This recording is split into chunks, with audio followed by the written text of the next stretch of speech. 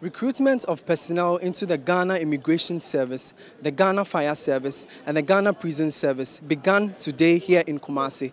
And right now we are here at the Kumasi Babayaro Sports Stadium where the Ghana Immigration Service are having some recruitment exercise. The medical screening and documentation exercise is expected to end by the close of week. The unemployed youth, including university graduates, joined long queues at the various centers in wait for their turn to undergo the screening exercise. As you can see behind me, there are several unemployed graduates who have come here to be recruited. And we engage with some of them, and here's what they have to say. It's been stressful so far. I reached here around 5:45. In fact, the time that I came here, I met about 300 to 500 candidates or applicants over here, which I started joining the queue from the Amas gate. So I think by 2 hours or 3 hours, I will be done and leave the place.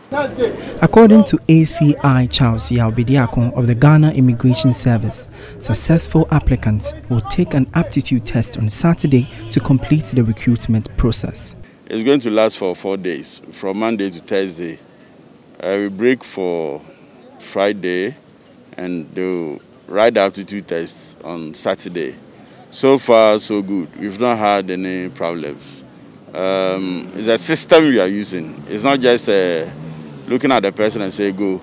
We key everything and nobody can run over the system. They all have to go through the system.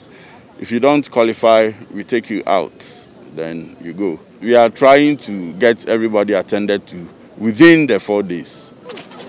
The Trading Economics Global Macro Model has estimated Ghana's unemployment rate will increase from 4.3% to 4.60% by the end of 2021. However, Finance Minister Ken Ofori-Atta revealed the public sector cannot absorb the majority of the unemployed youth to reduce Ghana's unemployment rate.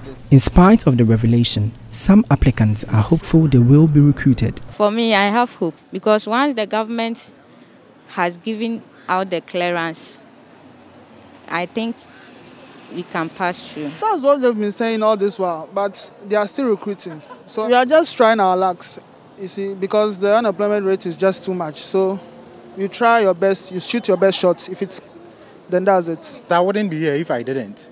I mean, everybody have an iota of hope before they spend their 100 cedis on this application. From Kumasi for Joy News, Emmanuel Bright Kweku reporting.